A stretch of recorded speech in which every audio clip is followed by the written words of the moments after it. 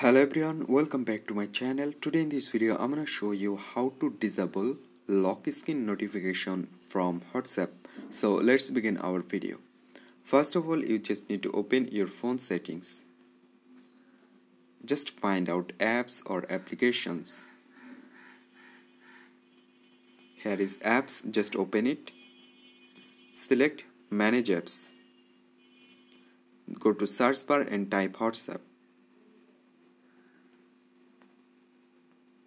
Open it and scroll down. Select on notifications and you can find the option lock screen notifications. Just disable this option. That's it. In this way you can disable lock screen notifications from WhatsApp. I hope you can understand. Hope guys this video can help you. Don't forget to like and subscribe to my channel.